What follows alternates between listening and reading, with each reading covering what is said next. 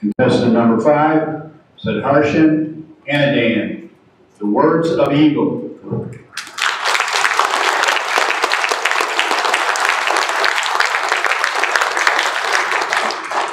The words of evil, Sudharshan, Anandan.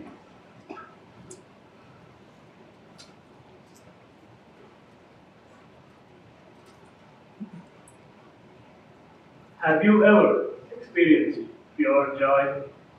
A moment of pure happiness which you hope will last forever? One of my earliest moments of pure joy was in the year 2001 when I was able to obtain a copy of Diablo 2, a computer game, for 50 cents on the black market. I couldn't wait to go home and spend a few hours every night vanquishing the evil demons from hell. No, my grandmother said, kids should not play computer games. Back in those days, we used to go outside and play on the street. Now go outside and play. It was so unfair. Back in those days, my grandfather didn't have a computer. Why else would he go outside to play?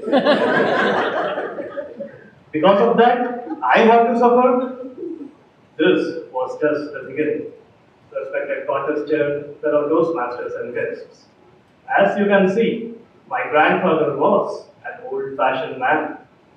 Even in the 21st century, he washed his clothes the old-fashioned way, using brutal high-velocity impact against a rock. One day I asked him, isn't it easier to use the washing machine?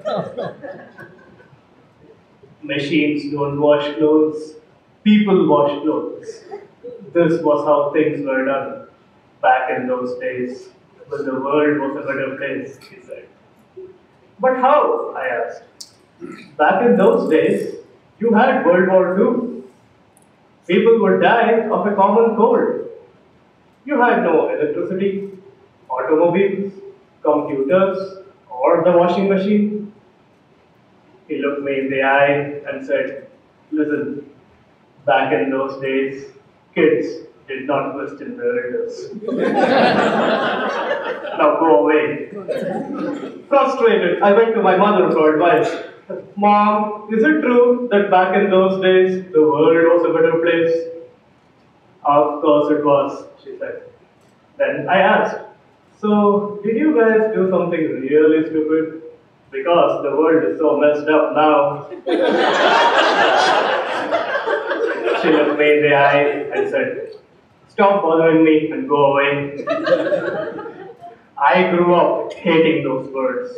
Back in those days.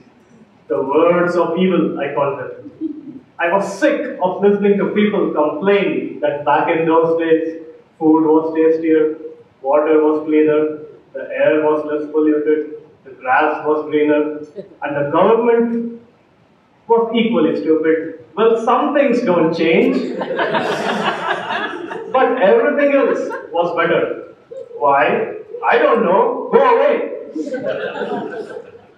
I came to the logical conclusion. People are idiots. I just have to tolerate them. After many years of tolerating idiots, one day I came home after an exceptionally long research meeting. I just wanted to sit back, relax, and listen to some good music. I put on MTV. There was no music on MTV. Instead, they had this unbelievably horrible reality show called Teen Mom about kids who made bad choices in high school. It was so bad that watching it, I could literally feel my IQ dropping 50 points. What has this world come to? A teenager gets drunk, he gets punished. A teenager gets pregnant, she gets to star in her own reality show and make more money than I do. Back in those days, MTV actually played good music and the world was a better place. I had just used the words of evil. The same four words which had frustrated me all these years.